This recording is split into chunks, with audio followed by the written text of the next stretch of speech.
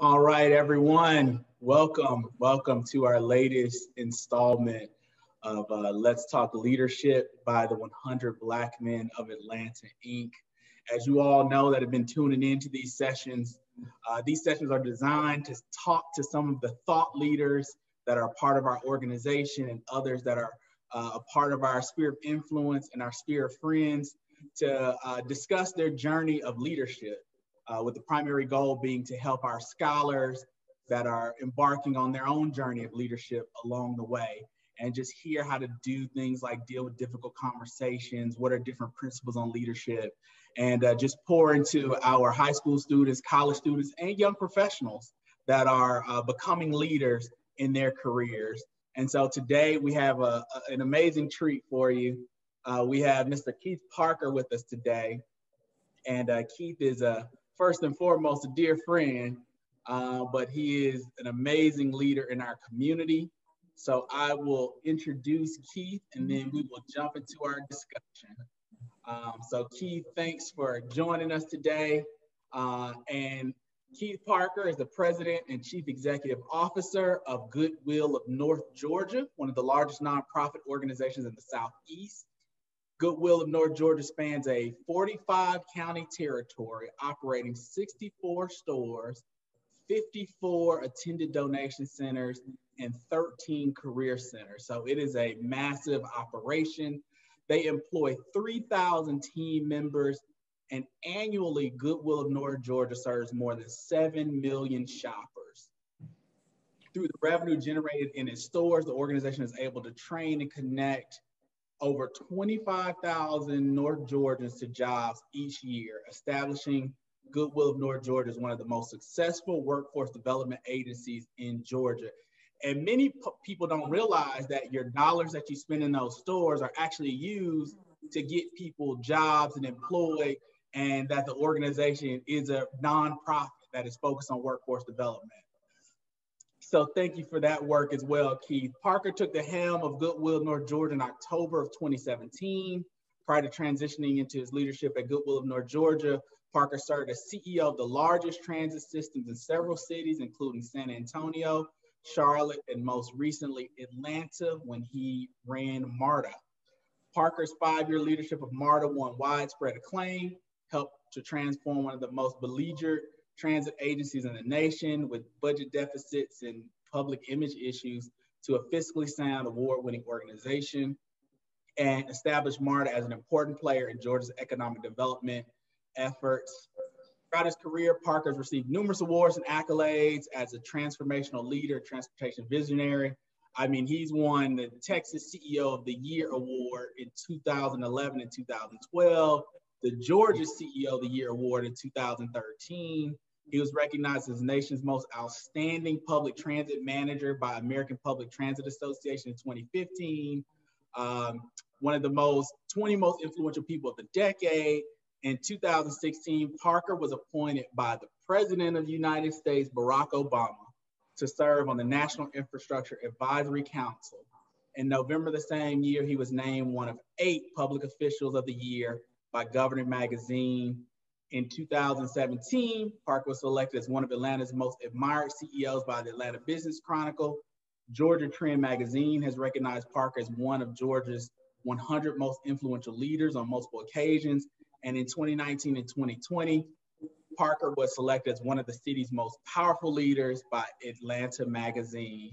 So we truly are with a transformational leader here today that has been recognized as such. His commitment to one of his alma maters, VCU, Virginia Commonwealth University, has been notable. He received the VCU Alumni Star Award in 2015, followed by an appointment to the VCU Board of Visitors by Governor Erie Olive in 2016. And most recently, Parker was unanimously selected rector and chairman of the VCU Board of Visitors. So he does a lot to give back to educational institutions as well. Parker and his wife are natives of Virginia and have 3 children.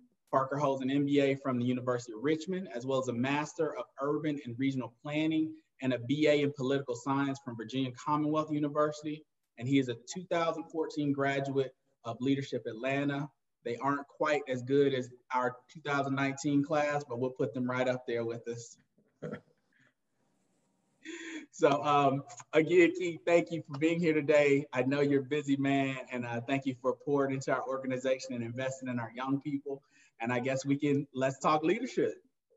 All right. Well, thank you so much for the introduction.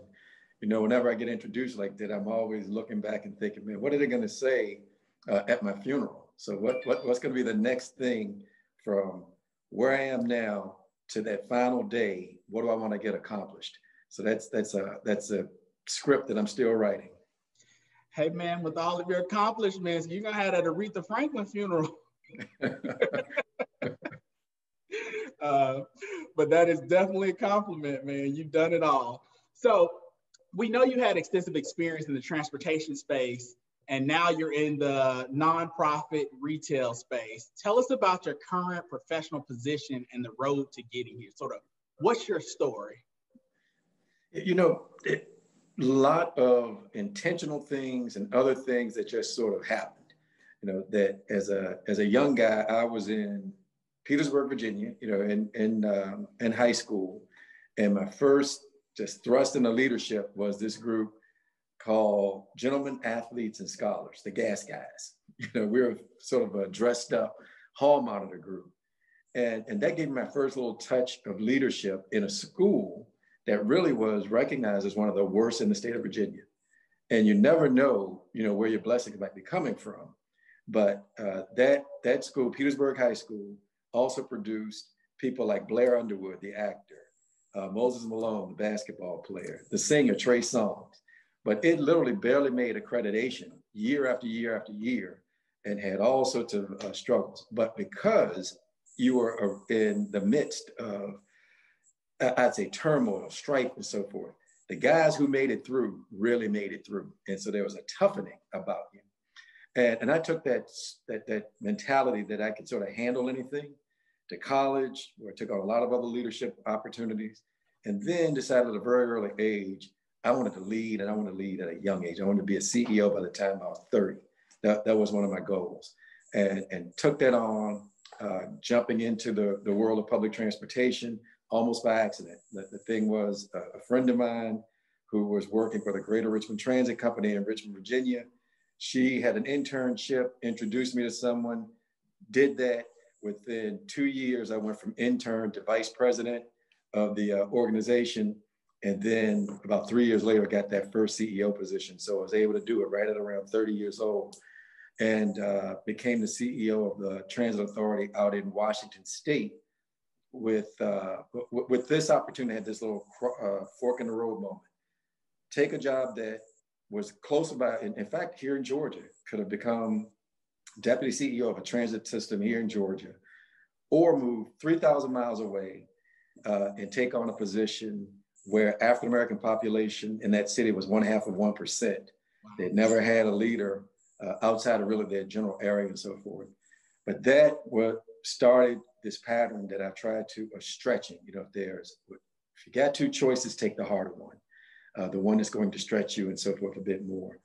And then found some success in every city. So I've been able to run transit systems in 5 different cities, leading them to better results, making a little bit better place than it was when I got there. And then ultimately arrived here in Atlanta.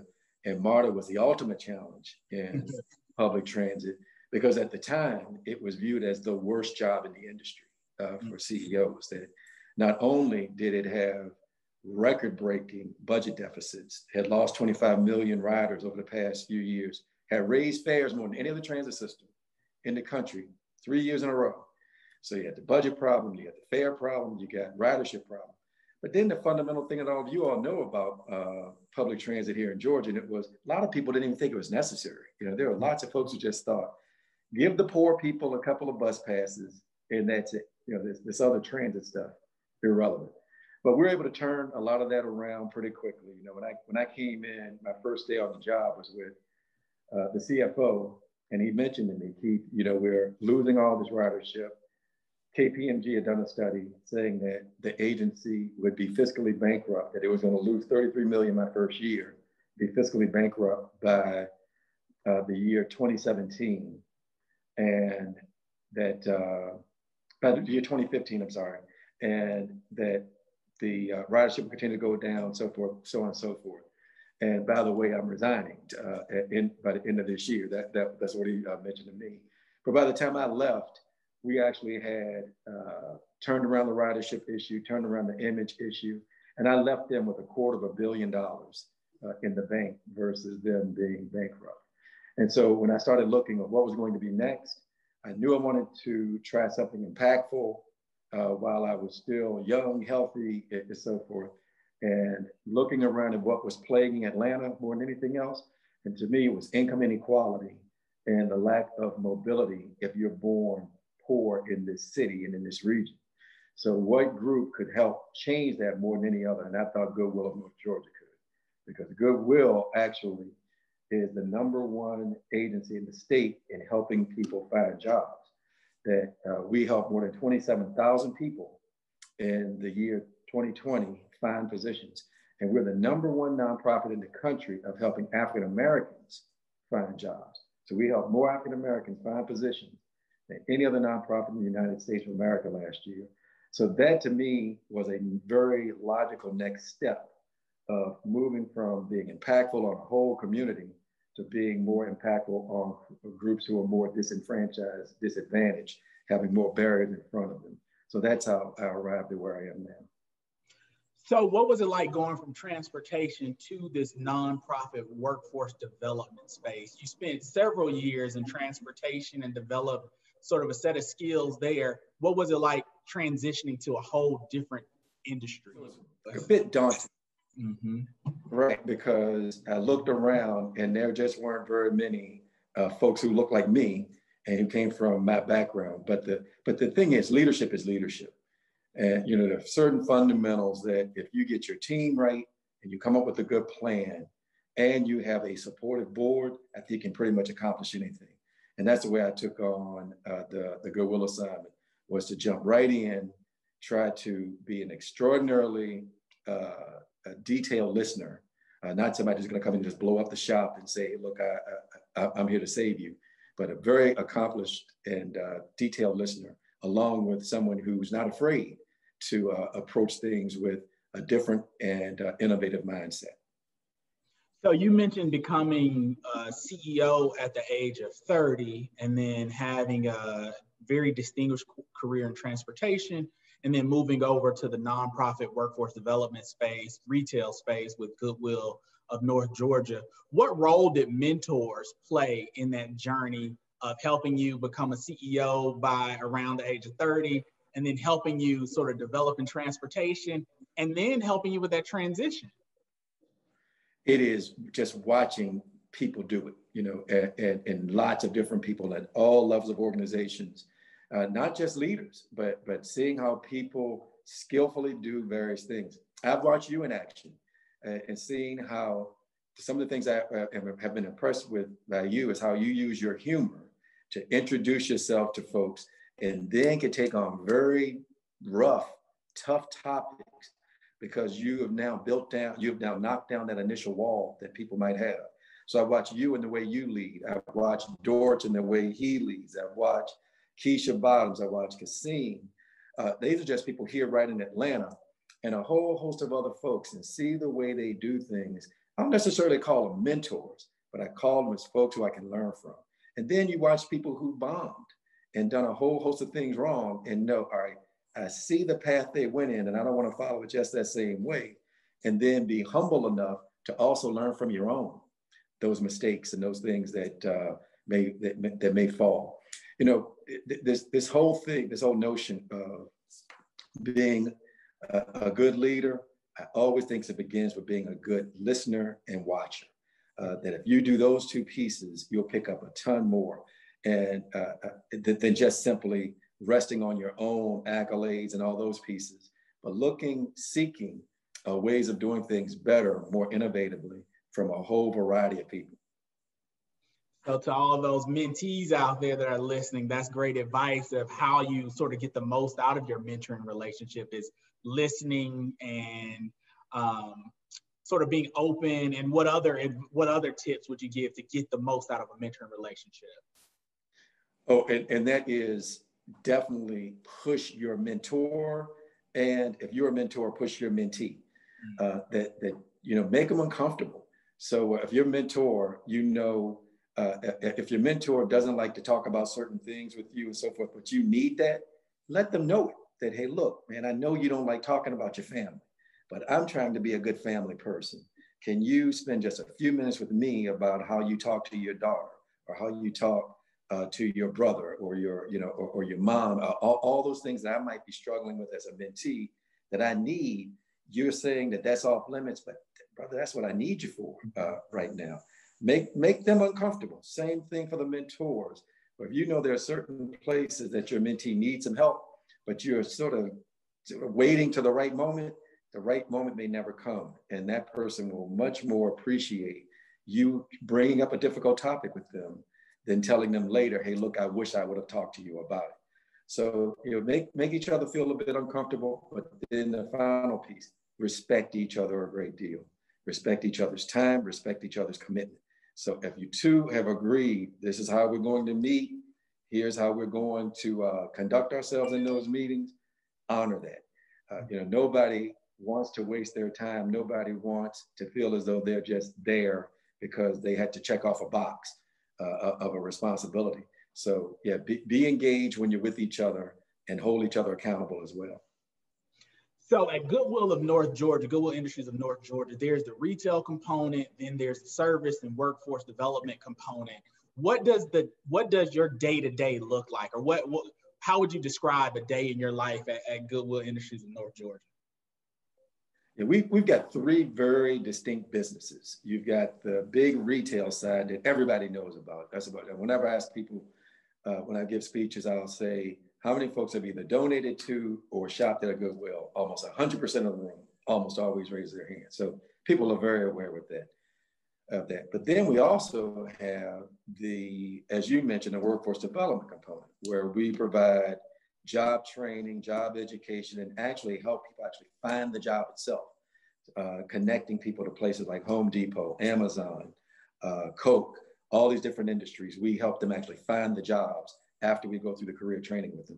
But then another lesser known piece of our business is what we call our facility services business, where we provide cleaning, logistical, other services for groups like the CDC, the Jimmy Carter Center, and several other federal buildings, primarily with people with disabilities. Most of the folks who work for us in that realm, 90% of them have at least one disability, most have more. And so when you go into the Jimmy Carter Center, that building is being completely taken care of by Goodwill employees who, again, mostly have disabilities and are there to turn their lives around. Many of them came to work with us with barriers and so forth. So you got these three very distinct businesses: retail, workforce development, and then facility services. And mastering all three of those can be a real challenge because the retail end, for example, last year really struggled in the year 2019. Thankfully, we were able to turn that around and became profitable and very solid by the end of the year, while our workforce development had a record-breaking year. I mean, we've never helped more people before find jobs and so forth. And then facility services also had a very strong year. When COVID hit, for example, we became in more demand than ever before because the CDC is a 24-hour, basically international business at this point. And we're the ones who are providing the logistical work as well as the cleaning services and disinfecting the whole area and all those types of things. So yeah, very different businesses, but all critical to Atlanta's overall economy. So as a leader, I wanted to talk a little bit about the retail side of the business, sort of in this pandemic environment, which we know has dealt a blow to society as a whole. What are the biggest obstacles that you've had to overcome on that retail side, and how did you navigate them? Well, even before COVID, remember what was happening in the retail business, that Amazon is effectively eating everybody's lunch. That Amazon was causing business after business to go out of business. So some of the very places that, heck, we all grew up with, Toys R Us, Sears, and JCPenney's, those places were going out of business or really struggling before COVID hit. And so we were seeing a retrenchment, if you will, of the retail space in never before levels, never before seen levels. So then when you add COVID on top of that, what that ended up creating was those businesses who were already struggling, just really, they succumbed. And those businesses that were sort of in the middle, it depended on leadership. And then those businesses were already thriving, they seem to thrive even more. The Amazons and those who were able to pivot to the e-commerce economy. We were sort of in the middle, but now have become stronger as a result. That we now do a ton more on e-commerce, for example. So that was something we started soon after I got here, and now it's being a growing piece of our business sector. We also know that people don't like going to shop as often as they used to. So we used to have a lot of folks who come into a Goodwill store and buy one thing and they're gone. Those types of shoppers are not there anymore. People now come in less frequently, but they buy more when they're there. So we try to make sure we have the shelves fully stocked and the stores are very clean and it's very inviting and so forth. So that part of the business we had to pivot on. The other side happens to be on the career services. People who are looking for jobs don't like to come into facilities as much as they used to. So we've dramatically ramped up our virtual career services. It's called careerconnector.org. So you can go to careerconnector.org and go through the entire job connection piece that we offer, almost all of it virtually now. We actually train you virtually. We will connect you with a counselor virtually, review your resume, give you interview skills, all of those things. Don't even have to leave your living room. That work has exploded in terms of the number of people who are using it. So we've had to revamp the business because the demand is different now than what it was before. On that retail side, so what steps have you taken to make your location safe and instill confidence in your team members and all the people that shop in your stores and utilize your services, that it's a safe place to be? Well, we took a very bold move early on when COVID hit of requiring people to wear a mask. We were one of the very first businesses to do that. And some folks did not like that decision. I'll just say that, to say it mildly. We got literally thousands of Facebook posts of how dare you, how dare you, how dare you, this is America, this is, all those things you hear. But I'm glad we did it because it set in motion a culture of safety. So in addition to that, we've now made donating a contactless enterprise for the customer. So rather than you get out of your car and hand things to our attendants, instead we tell you just put whatever you're donating in your trunk or in the back of your SUV. And then when you pull up, we take care of everything from there. We take the item directly out of your trunk for you, put your receipt in there, and you never have to come in contact with our employees, and vice versa, because we don't want our employees to get sick from customers, and we don't want our customers to potentially get sick from our employees. In addition, we brought a whole slew of new technology to disinfect the stores and disinfect all the materials that are coming in and so forth. And as a result, we've had an extraordinarily positive safety record up to this point. And we want to, knocking on wood, that continues. But we've had great success, haven't had to shut down any store, any facility, anything like that because of any significant outbreak of COVID, unlike many other retailers who've had to go through that. As the leader and the person that's going to receive that incoming fire when you mandated the mask in your stores, how did you manage that? Like, how did you get people to buy in and manage that? Well, that's tough. It is. And we had a lot of deliberation discussing it because we're in the business of trying to sell things. So we don't want to turn away customers. And plus we didn't want to be in the middle of a political firestorm either. And as you recall, and it's still not settled. I mean, there's still some people who think asking them to wear a mask is an infringement on their rights as an American. But when we weighed all of it and discussed and deliberated, what's the right thing to do? We just decided, hey, look, man, if we're gonna get criticized, let's get criticized for trying to keep people safe versus getting criticized for being a little bit too loose with other safety. So that's what we did. And again, we got all sorts of threats about, hey, look, I'll never shop there again. I'll never donate. I'll never do this, never do that. But what we've found is we've had record-breaking levels of donations. We've had record-breaking levels of shopping. So we think we did the right thing. but it wasn't easy. I don't want to make that sound like, hey, just one day I woke up and said, this is what we're going to do. No, it was much deliberation, much discussion, and then decided, let's go in this direction. But it sounds like, as a fellow leader, when you have the right North Star, and it sounds like in that decision, your North Star was keeping your customers and keeping your team members safe, everything will work out when you have the right North Star.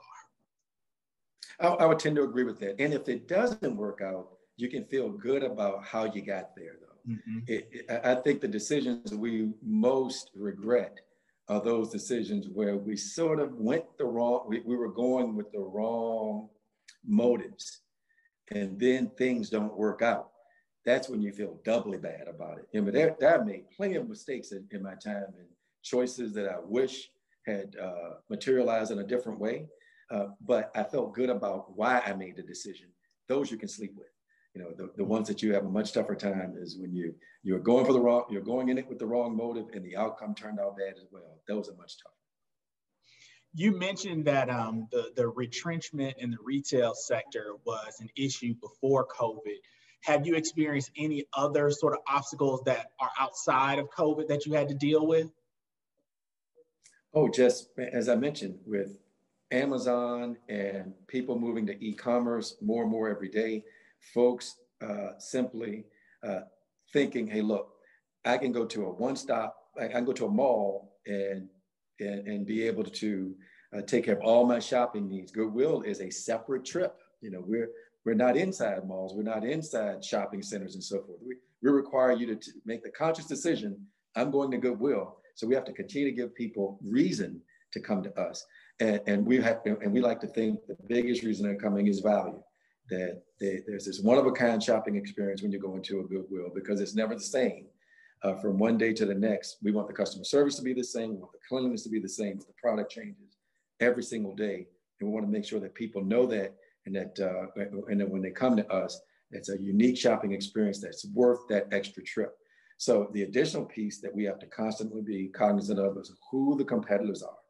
A few years ago, there was a stigma of wearing used clothing or purchasing a piece of stemware that somebody else had. Now it's almost a badge of honor. So we have all these competitors coming into our universe, the Real Reals of the world, the ThreadUps, and all those folks who didn't exist 5 years ago are now trying to take pieces of our market share. So we've got to be aggressive and innovative in how we battle all those folks. So it's a great thing that people now feel comfortable with wearing a suit that somebody else once wore. Mm-hmm. But knowing that there are all these new players in the marketplace means we got to up our game and be at the top of it in order to survive and thrive. I mention this all the time.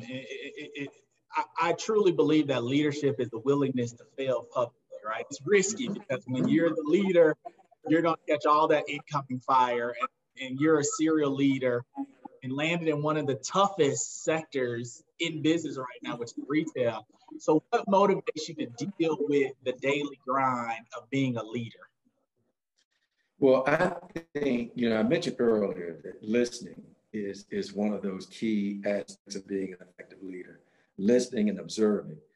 The other piece is being humble, that if you get into this stuff and you're too wired, that you're too vain, or just have too much chutzpah, that you can't be humble and learn from your mistakes, you're going to struggle. Because our approach has been, if you're going to fail quickly and move on to the next thing.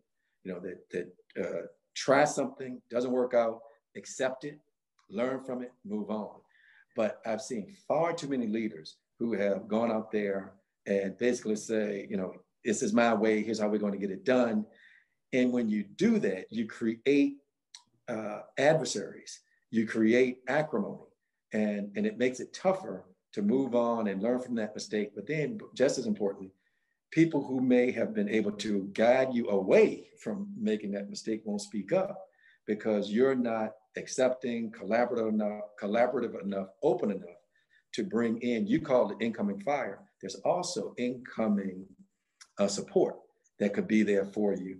But if you carry yourself in such a way, this again, this arrogant type of, I know, don't need to hear from you manner that can make life much, much tougher for you. The other part about being able to fail publicly, as I think as you described it, it humanizes you. It makes people root for you. You know, we've seen some politicians who are very, very skilled, but because of some personality pieces, struggle because people won't even bring to them suggestions or ideas. We've seen business leaders who have those same sorts of traits that, man, I had this idea, but I'm afraid to even bring something like that to you, because I'm sure you've already thought of it. And what I tell my team and others all the time, the worst idea is the idea you didn't present to me until after the fact. You know, that's the worst idea, worst advice is like, oh yeah, I thought of that, but thought you already knew. Let me tell you I already knew. That's an easy conversation to have. The much more difficult one is, oh look, yeah, I knew that A plus B was going to garner C for us, but I didn't bring it to you because I thought you already knew that. And that is the worst advice, or worst information, is the information that's now obsolete that you already had. So presenting yourself as a humble person, presenting yourself as somebody who wants to listen, who wants others to bring to them ideas constantly. And as you said, being able to fail publicly is great. That I want people to know that I feel very comfortable about being wrong and them challenging me. There's no ego that's going to say, I'm going to blast that person and try to win every argument. No, I'm going to encourage debate and lots of good back and forth, because that makes me more solid as a leader. It makes the organization more solid in terms of the decisions we're making. So you have some leaders that have a laser-like focus on sort of the bottom line, or you have some leaders that really focus on process, or some leaders that really focus on people, or some leaders that are just disruptors, like that's just what they do. What is sort of your North Star as a leader? What is your focus as a leader? When you show up and now they're handing the keys to you, what is your North Star? All the above, but situationally. That every one of those things that you've got, at least I've had to be those things at some point or another. Sometimes I'm just a big cheerleader who can go out and talk better and more effectively about Goodwill than anybody else can. Sometimes I am that hone in on the bottom line and let's count every paperclip and discuss why there's a variance on your monthly report that went over the 1.5% threshold. Let's spend time on that. Sometimes I'm the employee advocate who goes into HR and says, hey, look, I see a trend here that's disturbing to me. And sometimes I'm the disruptor who walks through the room and says, all right, we've done it like this and it's been somewhat successful. Let's start all over and do it very different.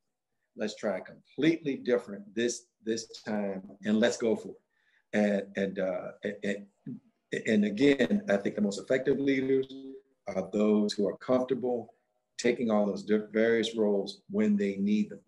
But in terms of the things that never change, I always tell people, stay ethical, because trying to remember the things you lied about or cheated on, very, very difficult. So to stay ethical, if you do that, that makes your life a whole lot easier. Secondly, treat everybody around you with a level of respect and kindness that you want from them. There's nothing more determined than a person who you've pissed off, and trying to overcome the very people who are on your team because you have just embarrassed them or in some way disparaged them. Just not a good thing as well. And then do the work. You know, too many leaders want to get accolades, want to win all the awards, want to get a big bonus, but they are willing to put the work in. You know, put in the work, and then the fruits can come from that. But some folks want to take that shortcut of, if I'm just a disruptor, or if I'm just honed in on the bottom line, or if I'm just the person who can win the arguments, that's enough. No, put in all the work. Put in the work, be knowledgeable about your business, be knowledgeable about your employees, be knowledgeable about what's going on in the broader community. And then those fruits will come to you. Earn them, in other words. Hey man, we're simpatico. I'm over here taking notes myself, man. Those are all great principles of leadership. Are there any, when you think back, are there any books that you read that help sort of color those principles that you rely on, or any books that stood out along the way that you would recommend to some other future leaders to take a look at as they embark on their leadership journey? Yeah, you know, I'm a big biography person. I love reading about other men and women and how they did it. You know, how what motivated them. What were some of those, like as you call it, the North Star guiding pieces for them. And you know, and a couple of stand out. And then I'm a big novel person too. You know, so in Obama's book, The Audacity of Hope, you know, he really lays out there the pitfalls of being a leader, how lonely it can be when you're the guy making that final decision. You know, and especially once you become CEO of a big company, it's like when I was running MARTA. So it's $1 billion company with a ton of things coming at you every single day. And Obama articulated this, that by the time a decision comes to you, a lot of smart people have been already thinking about it, you know, and a lot of them have been deliberating about it, and they haven't been able to come to, haven't been able to make that decision. And so now it's on you. That can be awesome. It can be intimidating and so forth. But if you practice it enough, it can become routine. And that's the way I try to live in that regard. So Obama, biography about people as like Paul Robeson was an early hero of mine, the singer, political activist, and so forth.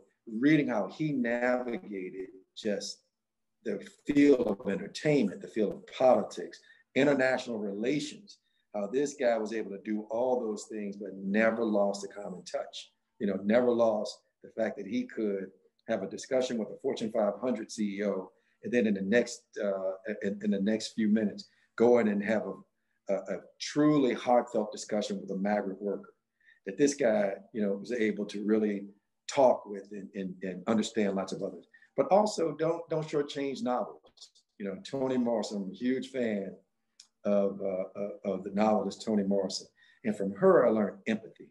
That she would take these characters who seem to have the worst traits possible. You know, the character from Beloved, Septa, cut her own child's head off effectively. What she taught you was, to me, learn the whole person. So by the time you finish Beloved, you fully understand why she made that decision. You still may not agree with it, but learning empathy and being patient about understanding where the other person is coming from, that is the epitome of a good listener. And that, again, is one of those traits that I think every effective leader has, is that's a person who tries to understand where that other individual is coming from and meet them where they are, so that then the two of you can then go other places, take your relationship to a different plateau. So as you look back on your journey, what are 2 or 3 of the successes that you are most proud of? You know, the one here in Georgia was the Clayton County expansion of MARTA. Mm-hmm. That, you know, there's glamorous things in the world of public transit. You know, you do get to hang out with, like with the Russells. You know, you hang out with all the politicians and these big developers. So the Fortune 500 crowd, they get to know your first name. And so you do all those things. But there's a granular aspect to these jobs as well. And so in Clayton, when we went out there to try to expand the bus service, I literally was out there almost at least every other day for about 6 months, talking to people and so forth.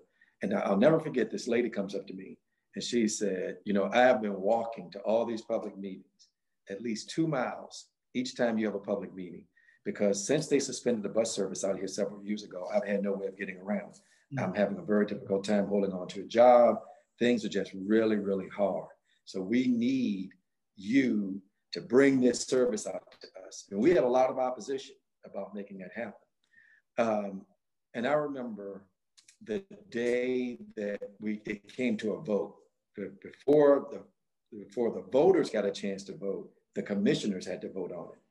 And I've never had a sense of nervousness like I had before that vote, because that same lady who had been coming to all my public meetings comes over to me before that vote and whispers, I am praying for you. Mm.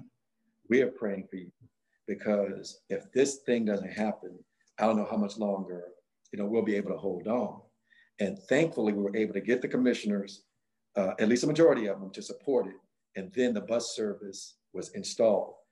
Those folks, the bus service wasn't a glamour thing. It wasn't a big economic development thing. It was, how do I get to a job? How do I get to a medical appointment?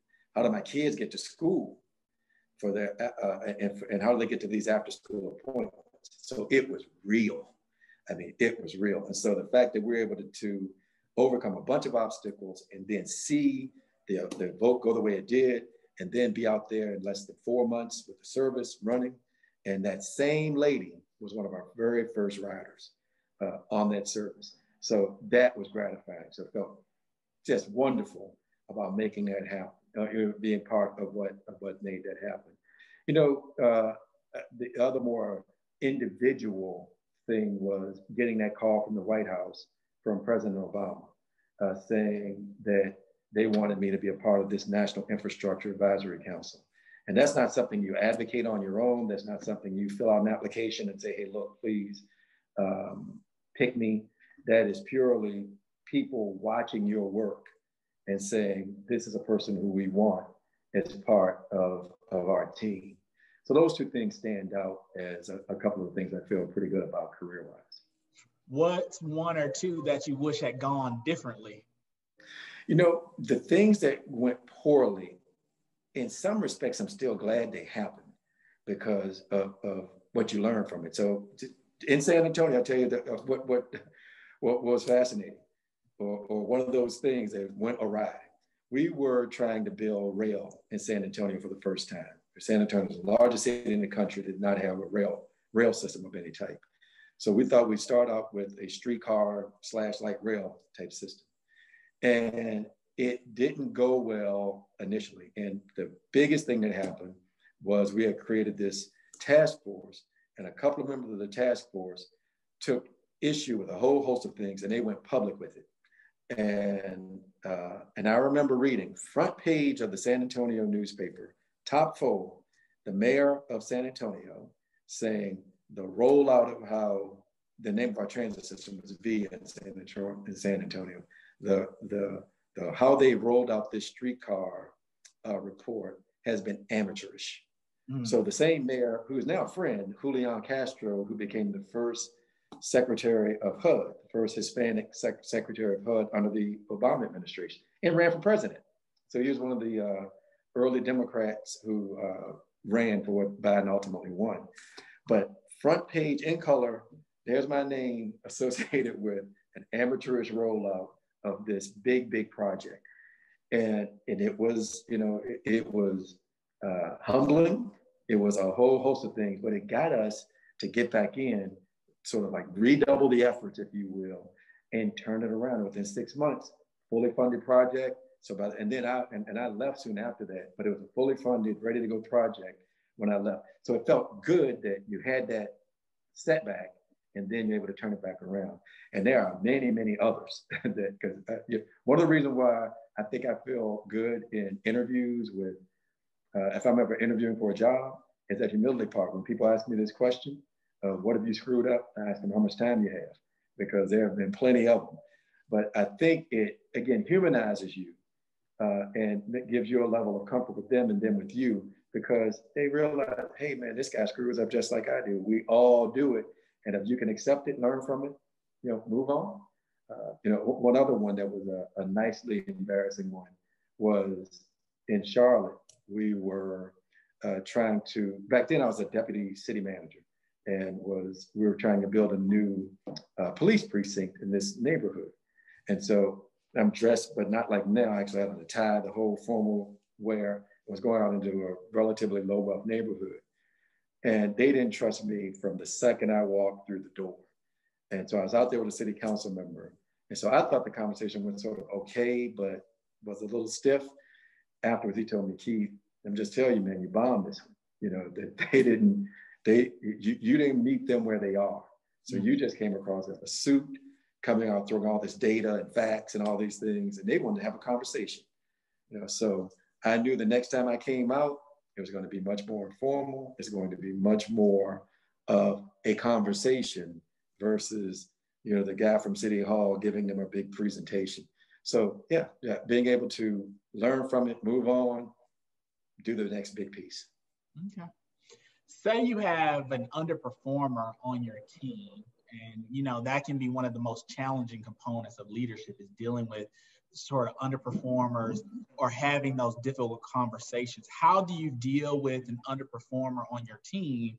And also, how do you have difficult conversations? Like, say you have to terminate someone's employment, or you have to shut down a division, or how do you deal with those from a leader's perspective? Yeah, that's also, yeah. The things that leave you exhausted as a leader at the end of the day are not generally the meat and potatoes of your operation. It's not making sure the buses run on time and making sure that we're meeting all of our customer service goals and that sort of thing. The things that exhaust you are when you have to deal with these personnel type issues. And you're dealing with, let's say if you're dealing with a person who's very good in a number of ways, but they're still not meeting the performance objectives that you and she, or you and he have agreed upon. And what I found over time is just being as direct as possible while being as compassionate as possible is the way to go. That trying to gloss it over too much and not telling the person why they aren't meeting their objectives doesn't help them. But in addition, coming in with screaming, how dare you screw this up? I can't wait till you're gone type of mentality, that leaves you feeling worse than that person quite frequently. So one of the things I've prided myself on in a career that, boy, now hitting 30 years, is never once have I publicly embarrassed any teammate. Never once have I cursed at any teammate. Never once have I tried to hurt the feelings of someone. Now that can still happen, unfortunately, but the goal is keep that person's dignity every step of the way. So if they're underperforming, talk to them about the underperformance. Don't try to go at them don't try to go at them as a person. Talk to them about what's not working and talk through how you try to make it work. And if it fundamentally isn't going to be a marriage that's going to be successful for the long term, you're not doing that person or yourself a favor by continuing to keep them there. Because an underperformer rarely just harms themselves. They are also harming their team and then the broader work environment. And again, you're not doing them any long-term favor by keeping them there because they're obviously in the wrong role. But it is a tough thing. One of my former bosses once told me, if you ever get to the point where you're comfortable with terminating somebody, then you need to start looking in the mirror about what type of leader you are. Mm. And that's the way I absolutely feel about it. Those are the nights I've had sleepless nights, is when I've had to terminate someone, because I know that's a man or woman whose family's depending on that role, and know that there's a broader piece that's going to be impacted by that person. And so, yeah, that should hurt. You should anguish a bit before you have to make that ultimate decision. Okay. What's the headline if a college student came to you and asked you, how could they be a great leader? What would you give them? What nugget of advice would you give them? And then the same question for someone that's more like a 30-year-old, that's a young professional that has had a job or two, and they're still trying to refine their ability to be a leader. So what would you tell a college student? And then what would you tell like a young professional about leadership? Wouldn't change. Okay. It would be the same for the college student and the more experienced person. And these are the lessons I learned from my father. My dad died at age 59 in 2007, but was the most fundamentally impactful person in my life, and still is. Still go back to his wisdom all the time. But working hard, we talked about that one a little bit ago. So don't let the other folks outwork you. Do that part. Second, carry yourself with dignity, that you never know who's watching, and that person who's watching might be the one who has the next key to the door that you want open.